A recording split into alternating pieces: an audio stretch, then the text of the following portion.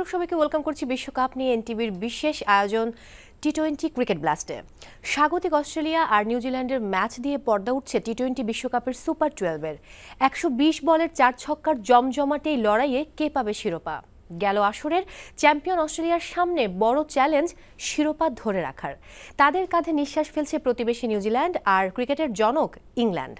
নাকি এশিয়ান দুই জায়ান্ট ভারত আর পাকিস্তান টেক্কা দিবে পশ্চিমা দুই পরাশক্তিকে। বড় দলগুলোর শিরোপায় কতটা বাধা হয়ে দাঁড়াতে পারবে আফগানিস্তান, ওয়েস্ট ইন্ডিজ অথবা আয়ারল্যান্ড আর বাংলাদেশ। অঘটন দিয়েই শুরু হয়েছিল আসরের প্রথম পর্ব। সেই নামিবিয়াকে বিদায় নিতে হয়েছে আরব আমিরাতের কাছে। তাদের জায়গায় এসেছে নেদারল্যান্ড। আজ 2 ম্যাচের জয়ী দল যোগ দেবে সুপার 12-এ।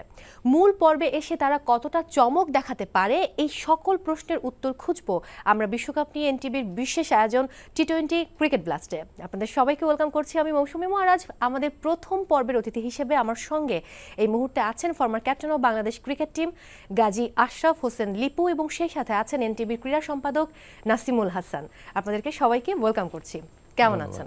জি ভালো, খুবই ভালো লাগছে যে কালকে থেকে শুরু হচ্ছে সুপার 12 এবং আজকের দিন থেকে আমরা আসলে এনটিভির পর্দায় এরকম একটি আয়োজন শুরু করতে পারছি। সো শুরুতে একটু সুপার 12 নিয়ে আমাদের একটি ভিডিও আছে, আমরা আসলে সেই রিপোর্টটি দেখে নিব এই মুহূর্তে। Let's have a look.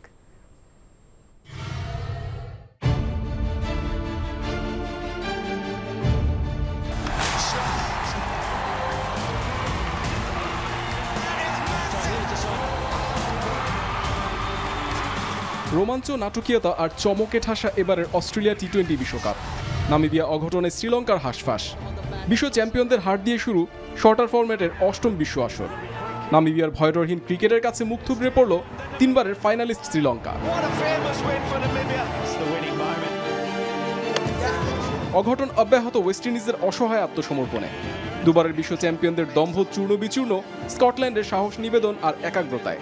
স্কটিশদের কাছে হেরে ক্যালিপসোদের উন্মাদনার সুর রূপ নিয়েছে বিষাদে।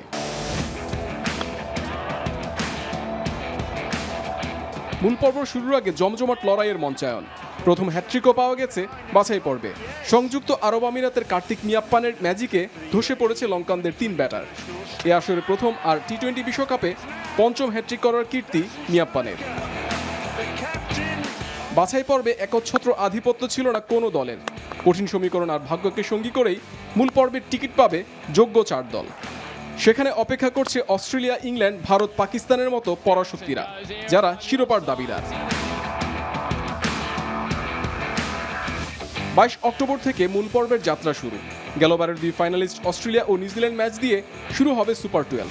কাতার বিশ্বকাপের প্রতিশোধ নিতে পারবে কি নিউজিল্যান্ড, নাকি অজিদের দাপট থাকবে ঘরের মাঠেও? বাউন্সি কন্ডিশনে পাকিস্তান, ইংল্যান্ড ও শিরোপার দাবিদার। এশিয়ার আরেক পরাশক্তি ভারতও বদ্ধপরিকর শিরোপা জিততে। বাবরের অধীনে তারুণ্য নির্ভর পাকিস্তানও আছে দ্বিতীয় শিরোপার খোঁজে। গেল 7 আসরে ব্যর্থতার বৃত্তে থাকা বাংলাদেশের এবারও সুপার 12 বাধা পার করার কঠিন চ্যালেঞ্জ। আফগানিস্তানের কাছে হেরে প্রস্তুতিটাও জুৎসই হয়নি সাকিবের দলের। অস্ট্রেলিয়ার কন্ডিশনে বাংলাদেশের সাফল্য পাওয়ার পক্ষে বাজি ধরার লোক নেহায়েত কম। বাছাই পর্ব থেকেই আভাস মিলেছে কতটা জমজমাট হতে যাচ্ছে সুপার 12-এর লড়াই। বড় দলগুলো যেমন মর্যাদা ঐতিহ্য ধরে রাখতে চাইবে, তেমনি বাছাই পর্ব থেকে উঠে আসা দলগুলো জায়ান্ট পথের পরিকল্পনা করে নামবে।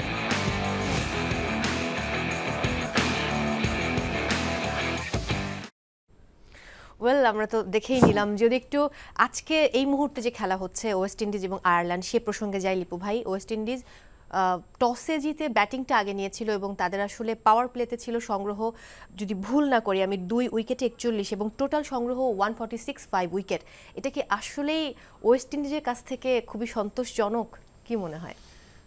ইনফ্যাক্ট ওয়েস্ট ইন্ডিজ যে দল, যেরকম অ্যাটাকিং ক্রিকেট তারা খেলতে পছন্দ করে, সেই হিসাবে আমরা ডেফিনেটলি আরও বেশি রান আশা করেছিলাম। যে নিকোলাস পুরান যখন টস জিতে ব্যাটিং করার সিদ্ধান্ত নিলেন, তখন মনে হচ্ছিল যে হয়তো উইকেটটা বেস্ট পসিবল কন্ডিশনে আছে। কিন্তু আসলে দেখা গেল যে যে ওয়েস্ট ইন্ডিয়ান ব্যাটাররা ঠিকমতো ব্যাট করতে পারছেন না। শটগুলো হাতে চলে গেল, ক্যাচগুলো হাতে চলে গেল। যেই চার্লস খুব ভালো স্টার্ট করলো, তিনি আউট হয়ে গেলেন সিমির বলে। তো এবং ফিনিশিং যাদের করার কথা তারা কেউই কিন্তু ভালো করতে পারলেন না। নিকোলাস পুরানো মানে ফর্মটা ঠিক মতো তার ধরে রাখতে পারলেন না, একটা পজিশন তৈরি হয়েছিল যে আজকে একটা ভালো ফিনিশ করার, অ্যাটলিস্ট 160-65-তে না যাওয়ার কোনো কারণ ছিল না তারা যেভাবে পিক করেছিলেন, কিন্তু মানে 15 ওভারের থেকে আমি মনে করি, কিন্তু তাদের ফিনিশিংটা হোল্ডার কিংবা তারা কিন্তু সেভাবে করতে পারেননি আনফরচুনেটলি। তো আজকে একটা খুব গুরুত্বপূর্ণ ম্যাচ ছিল তাদের জন্য, যে এই ম্যাচে যে জিতবে নকআউট বেসিসে, ওয়েস্ট ইন্ডিজকে কখনো নকআউট এর মুখোমুখি হতে হবে এবং সেটা স্টেজ 1-এ। তো এইটা আসলে ওয়েস্ট ইন্ডিজের জন্য মেনে নেওয়াটাই কিন্তু কঠিন। ওয়েস্ট ইন্ডিয়ান ফ্যান হিসেবে প্লেয়াররা কীভাবে নিচ্ছে আমি জানি না, যদিও প্লেয়ারে অনেক পরিবর্তন হয়েছে, কারণ স্বীকৃত প্রফেশনাল টি-20 যারা ওয়ার্ল্ড ওয়াইড খেলে বেড়ায় তাদের অনেকেই ছেটে ফেলা হয়েছে বয়সের কারণে, অনেকে বাদ পড়েছেন। তো তারপরে এই দলটা যথেষ্ট ভালো কোয়ালিফাই করার জন্য, বাট আনফর্চুনেটলি আমরা এই পর্যন্ত যা দেখতে পাচ্ছি 122 উইকেটে আয়ারল্যান্ড, এবং তারা খুব ভালোভাবে রানটা চেজ করছে।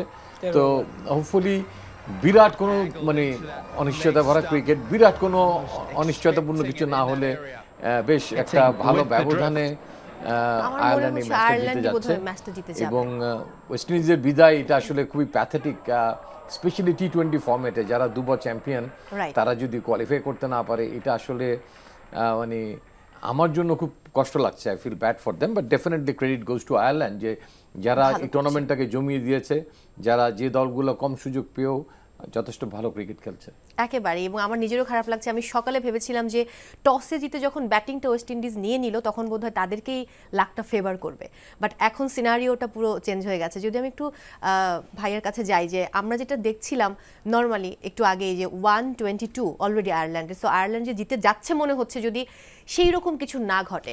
বাট ওয়েস্ট ইন্ডিজ তো আমরা যেটা জানি যে ফ্রাঞ্চাইজি ক্রিকেটে তাদের ক্রিকেটাররা রাজত্ব করছে, তাহলে দলের প্রবলেমটা আসলে কোথায়? দেখেন, মানে তাদের বোলার এবং ব্যাটসম্যান, ওই দলের সামনে কিন্তু মানুষ বল ফেলতেও ভয় করত। Vivian Richard, Lloyds, Andy Roberts, Jewel Garner, মানে বিশাল বিশাল একজন প্লেয়ারের নাম। সেই দলটা বাছাই পর্বে খেলবে এটা কিন্তু কেউ বিশ্বাস করেনি। কিন্তু এবারের অষ্টম আসরের শুরুটাই হয়েছে অঘটন দিয়ে। সেই জায়গায় ওয়েস্ট ইন্ডিজ একবারে বিপদের সম্মুখে আছে। মানে আয়ারল্যান্ড যেভাবে ব্যাট করছে এবং তাদের ম্যাচটা জেতার সম্ভাবনাও বেশি, যদিও ক্রিকেটে অনিশ্চয়তার খেলা, তারপর আমি আশা করবো যাতে ওয়েস্ট ইন্ডিজ ম্যাচটা জিতে। যদি না জেতে তাহলে বলা হবে যে এই টুর্নামেন্টের সব থেকে বড় আপসেট, যে মানে এত বড় একটা দল যাদের পেছনে চ্যাম্পিয়নের খেতাব আছে, সেই দলটা জিততে পারলো না বা মূল পর্বে আসতে পারলো না, এটা একটা বিরাট আপসেট। আরেকদিকে কিন্তু আপনি যদি চিন্তা করেন তাহলে আরেকটা ভালো সংবাদ আছে, সেটা হচ্ছে নন টেস্ট প্লেইং কান্ট্রিগুলো ভালো করছে। নেদারল্যান্ডস ভালো করছে, স্কটল্যান্ড ভালো করছে, নামিবিয়া ভালো করছে। এরা যদি আস্তে আস্তে উঠে আসে তাহলে ক্রিকেটের যে প্রতিযোগিতা, মানে 10টা দেশের ভিতরে সীমাবদ্ধ ছিল, ফুটবল আর ক্রিকেটের ভিতরে একটা ঠান্ডা যুদ্ধ চলছিল যে তোমরা 10টা দেশ নিয়ে ক্রিকেট খেলো, সেই জায়গায় মানে সংখ্যাটা বাড়বে এবং প্রতিযোগিতা আর একটা বাড়বে। এই জায়গাটা একটা পজিটিভ দিক আছে। হ্যাঁ, এটা আসলে বলাই যায় যে এই জায়গায় একটা পজিটিভ দিক আছে। বাট আমার যেটা মনে হয় যে কোয়ালিফাইং এর শেষ দিনে এরকম একটা এক্সাইটেড একটা ম্যাচ হবে, এটা কতটা আসলে আশা করেছিলেন লিপু ভাই? আমরা কেউই এটা আশা করিনি, শুরুটাও এমন হবে সেটাও আশা করিনি। নামিবিয়া শ্রীলঙ্কাকে হারিয়ে দিবে, ওয়েস্ট ইন্ডিজ স্কটল্যান্ডের কাছে হারবে, এবং শেষ মুহূর্তে গতকাল নামিবিয়া ইউইর কাছে হেরে যাবে, এটাও আশা করিনি। এবং আজকে আয়ারল্যান্ড ভালো দল, বাট ওয়েস্ট ইন্ডিজকে মানে এভাবে রুখে দিবে, এভাবে এক পেশে করে মানে খেলাটা দেখতে হবে, এটাও আশা করিনি। আমি জানি না লাস্ট ম্যাচটাও নকআউট, সেখানেও প্রায় কাছাকাছি দুটো দল খেলবে, তো সেখানে কোন চমক দিয়ে খেলাটা শেষ হবে সেটাই দেখার অপেক্ষা আছে। আমার তো মনে হয় যে আমরা শো চলাকালীন অনেক কিছু দেখতে পারবো। টার্গেট 147, অলরেডি 125 হয়ে গেছে আমরা দেখতে পাচ্ছি, এবং 14 ওভার। সো এটা আসলে মানে যারা আসলে ওয়েস্ট ইন্ডিজের ভক্ত তাদের জন্য এটা খুবই আক্ষেপের কারণ হয়ে দাঁড়াবে। অনেকে যেমন বলে যে ওয়েস্ট ইন্ডিজে আসলে 8 থেকে 10টা দল দেশের প্লেয়াররা মিলে হচ্ছে, 14টা দেশের প্লেয়াররা মিলে একটা হয়। সো এইটা কি সেটা একটা বিশেষ কারণ যে তাদের মধ্যে ইউনিটি কম, বা আসলে আমি ন্যাশনালিস্টিক ব্যাপারটা নিয়ে সাথে অফ ইয়ারে কথা বলছিলাম। মানে আমরা বাংলাদেশ টিম যখন 2004 সালে ওয়েস্ট ইন্ডিজ সফর করে, তখন লোগি ছিল ওদের কোচ। তো তার সাথে আমি ওই ট্যুরে গিয়েছিলাম, তো ওখানে কথা বলে সে বললো যে আমাদের এই যে 14টা টেরিটরি থেকে লোক জেনে এসে ক্রিকেট খেলে, সেই ইউনিটিটা এখন নাই। একটা সময় ছিল, মানে Jamaica, Saint Lucia, Trinidad tobacco, বিভিন্ন জায়গা থেকে প্লেয়ার এসে তারা একত্রিত হয়। তারা যদি এক একটা অঞ্চল হিসাবে খেলতো তাহলে হয়তো ভালো করতো। বাট আপনি দেখেন যে আন্দ্রে রাসেলের মতো প্লেয়ার তাদের দলে নেই, কখনো বলে গেইল বলে খেলবে না, মানে তাদের ইচ্ছা অনিচ্ছার উপর নির্ভর করে। মানে একটা দেশ হিসেবে যে তারা যেটা লয়েডের আমলে ক্লাইভ লয়েড যেটা করতে পেরেছিল লিপু ভাই, টোটাল সব প্লেয়ারদেরকে ইউনাইটেড করতে পেরেছিল এবং তার অধীনে মানে ওয়েস্ট ইন্ডিজের খেলা দেখা মানে কি, মানে বাংলাদেশ দুইটা দলকে সাপোর্ট করতে, একটা ওয়েস্ট ইন্ডিজ একটা ব্রাজিল, মানে তাদের খেলা দেখে অন্য কিছু না। মানে সেই জিনিসটা সেই মাদকতা সেই উন্মাদনা ওয়েস্ট ইন্ডিয়ানদের কাছ থেকে এখন আর পাওয়া যায় না। আপনি যদি ভিভিয়ান রিচার্ডের ব্যাটিংটা দেখেন, কোনো প্লেয়ারকে হিসেবে ভয় করতো না, আউট হলে চুইংগাম চাবাতে চাবাতে ব্যাটে চলে যেত, মানে তাকিয়ে থাকতো মানুষ, কে পেস কি স্পিন তার সামনে কিছুই না। মানে সেই ওয়েস্ট ইন্ডিজকে এখন আর আমরা মানে কেউ খুঁজে পাচ্ছি না।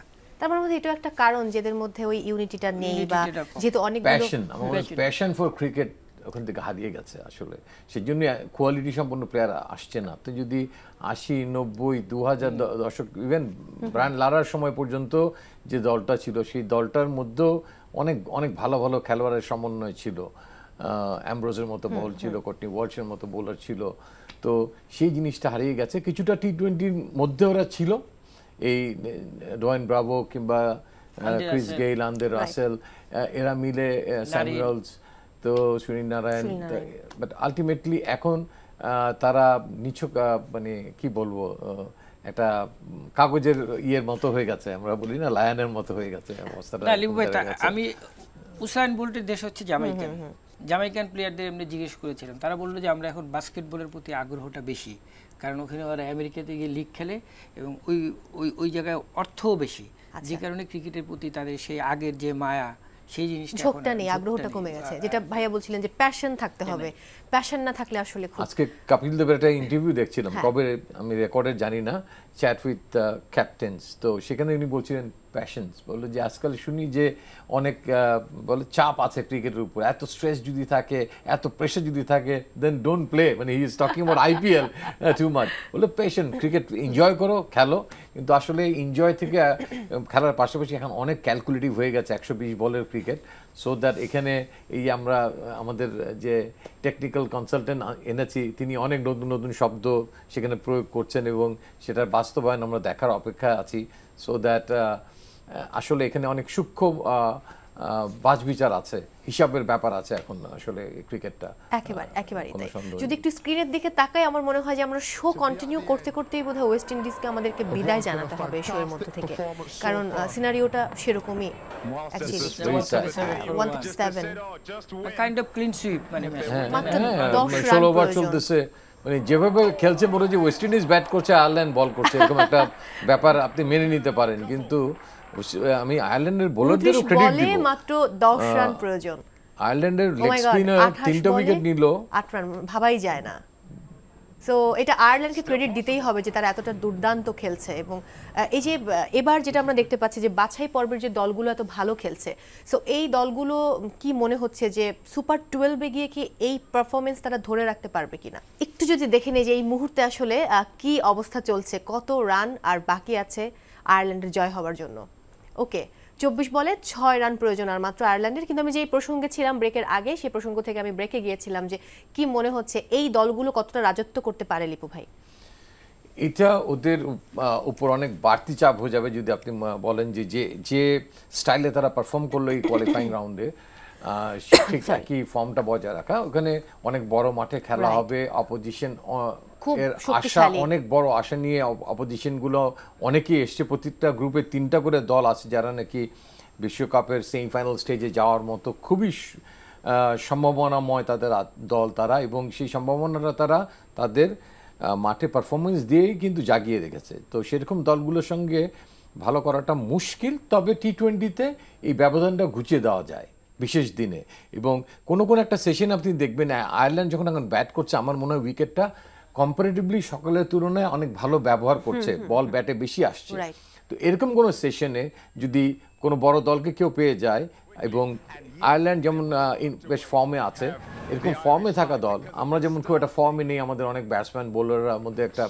আস্থার অভাব আছে, এই দলগুলোর জন্য ভালো করাটা অনেক কম্পারেটিভলি ইজিয়ার। তারা একটা টুর্নামেন্টের ফ্লোতে খেলে যাচ্ছে সেকেন্ড রাউন্ডে, সো দ্যাট তারা একটা খেলার মধ্যে আছে, একটা কম্পিটিশনের মধ্যে আছে, সো দ্যাট একদম সম্ভাবনাটা আপসেট করার সম্ভাবনাটা উড়িয়ে দেওয়া যায় না। একেবারেই। আমি নজরুল ভাইয়ের কাছে যদি যাই, যে এই ফরম্যাটের সহযোগী দেশগুলো কিন্তু ভালো করছে, যে প্রসঙ্গে ছিলাম, আইসিসি কি ক্রিকেটকে আসলে গ্লোবালাইজ ভাবে যেভাবে চিন্তা করছে যে সবার কাছে পৌঁছে দেবে, সেই জিনিসটা কতটুকু আগাতে পারছে বলে মনে করেন? না, এই কনসেপ্টটাতে ছিল জগমোহন ডালমিয়ান, যে মানে ক্রিকেটটাকে একদম বিশ্বায়নটা করবে, গ্লোবালাইজ করতে পারছে। বাট ক্রিকেট, এই প্রশ্নের উত্তরটা আমাকে দিয়েছিল গ্রেগ চ্যাপেল, অস্ট্রেলিয়ার সাবেক অধিনায়ক। দুইটার ম্যাচে মুখোমুখি হচ্ছে জিম্বাবুয়ে এবং স্কটল্যান্ড। জিম্বাবুয়েকে আজকে কতটা চাপ সামলাতে হতে পারে? কারণ আমার কাছে মনে হয় যে জিম্বাবুয়ে অভিজ্ঞতার দিক থেকেও কিন্তু স্কটল্যান্ড থেকে এগিয়ে, তারপরেও মানে এই প্রশ্নের উত্তর আজকে সকালের খেলায় এইভাবে পরাস্ত হবে, হেনস্ত হবে, আমি বলবো পরাস্ত নয়, বলে হেনস্ত হবে ওয়েস্ট ইন্ডিজ, সারা বিশ্বের কেউ এটা চিন্তা করেন এই যারা ক্রিকেট ফলো করে, স্পেশালি টি-20 ফরম্যাটে। সো দ্যাট এরপরে সব ইভেন ম্যাচ, জিম্বাবুয়ে আর স্কটল্যান্ডের পার্থক্য আমি মনে করি খুব বেশি একটা না, 19-20 পার্থক্য। তা কাজে আর স্কটল্যান্ডের অনেক বড় একটা সাহস আছে, তারা একটা আপসেট দিয়ে শুরু করেছে, সো দ্যাট এই খেলাটা নেল ব্যাটিং হবে আশা করা যায়। একেবারেই। আমার মনে হয় যে জিম্বাবুয়ের দুর্বলতার যে জায়গাগুলো স্ট্রাগল করছে বোধহয় তাদের টপ অর্ডারে, এবং একই সঙ্গে সিকান্দার রাজার মানে যখন তিনি ব্যাটিং করছেন তার সঙ্গে আসলে সাপোর্টার হিসেবে একজন ব্যাটার যে দরকার, সেই রকম ব্যাটার পাচ্ছেন না। এটা শুধু কি আপনি একমত? আপনি যদি অতীতের ম্যাচগুলো দেখেন তাহলে দেখবেন যে সিকান্দার রাজা যে ম্যাচগুলোতে বড় স্কোর করে, জিম্বাবুয়ে সেখানে ভালো স্কোর করেছে। এখন লিপু ভাই যে কথাটা বলবো, স্কটল্যান্ডের কিন্তু অনেক প্লেয়ার কাউন্ট্রি ক্রিকেট লিগ খেলে, তাদের অভিজ্ঞতাটাও অনেক বেশি, মানে সেই তুলনায় জিম্বাবুয়ে আর স্কটল্যান্ডের ম্যাচটা ইভেন হতে পারে। মানে জিম্বাবুয়ে কিন্তু আগের সেই শক্তিশালী দলটা নেই, যাদের অনেক ভালো ভালো অলরাউন্ডার ছিল, এটাও একটা খর্বশক্তির দল, সুতরাং এনিবডিজ ম্যাচ হতে পারে। এবং টি-20 এমন একটা খেলা, এখানে যে একটা ইনিংস খেলে দিবে তার পক্ষে ম্যাচ যাবে, মানে 10 বলে 35-40 রানের একটা ইনিংস যে খেলে দিবে ম্যাচটা তার পক্ষেই চলে যাবে, যে কোনো সিচুয়েশনে মোমেন্টামটা যদি তারা ধরতে পারে। সুতরাং আমার কাছে মনে হচ্ছে যে এখানে ইভেন ম্যাচ হতে পারে। এটা কি 6 হচ্ছে না? মানে এটা বোধহয় আগের ক্যাচটা দেখাচ্ছে, এখন ব্যাটিং হাইলাইটস, যাই হোক একদম লাস্ট মোমেন্টে আছে ক্যাচ ধরলো। মানে আমরা অনেক ক্যাচ পড়তে দেখেছি অনেক খেলায়, বাট অনেক খুব ভালো ভালো ক্যাচ এই রাউন্ডে আমরা দেখেছি যে তারা ধরেছেন। But Ireland is good, fielding side is very good, খুবই গুড। তাদেরও লেগ স্পিনার আছে, দেখেন আমরা এখানে আরো দেখতেই পাচ্ছি আপডেটটা আসলে একটু পরে কি হবে। আমি যে প্রসঙ্গে ছিলাম, আমি একটু জিম্বাবুয়ের প্রসঙ্গে আরেকটু থাকতে চাই। যদি একটু রায়ান বার্লের কথা বলি, তার পারফরম্যান্স নিয়ে জানতে চাই, তাহলে জিম্বাবুয়ের কি বলবেন? আমি আসলে প্রথমে যখন রায়ান বার্লকে দেখেছিলাম মনে হচ্ছিল যে খুব ভালো একটা অলরাউন্ডার হবে, দুর্দান্ত বড় বড় শট খেলতে পারে, প্লাস স্পিন বলটাও ভালো করে। সেই আন্দাজে তিনি সেভাবে বিকশিত হতে পারেননি ধারাবাহিকভাবে, অনিয়মিত কিছু বিচ্ছিন্ন পারফরমেন্স তার আছে, তাকে ভালো মাপে ধরা হয় একটা অলরাউন্ডার হিসাবে। বাট আমার কাছে মনে হচ্ছে যে তিনি ফ্লোরিশ করা যেভাবে উচিত ছিল সেভাবে করতে পারেনি। তবে বিশ্বকাপ একটা বড় মঞ্চ, সবাই এখানে খেলা দেখছেন, তো এটা একটা তার জন্য আজকে বড় সুযোগ আছে। Congratulations to Ireland.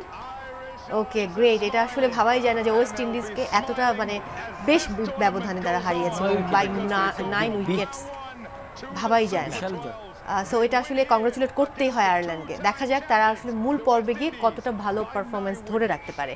আমি কালকের প্রসঙ্গে চলে যাব, কারণ কাল থেকে শুরু হচ্ছে মূল রোমাঞ্চকর পর্ব।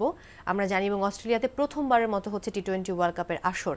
সো উইকেট কন্ডিশন বিবেচনায় কতটা কম্পিটিটিভ হতে পারে বলে মনে করছেন? দেখেন, সিজনের শুরু অস্ট্রেলিয়ার ক্রিকেট মৌসুমের, তো সে সময় থেকে মানে উইকেটগুলো ভালো হতে থাকে আস্তে আস্তে, গ্র্যাজুয়ালি 1 মাস পরে হয়তো আপনি আরও ভালো উইকেট পাবেন। তো তারপরও যেহেতু আইসিসি তত্ত্বাবধান করছে এই বিশ্বকাপের আসরটা, তাদের পরিচর্যা করে উইকেটের, তাদের অস্ট্রেলিয়ান মানে সহায়তার পাশাপাশি তাদের ক্রিকেটারদের।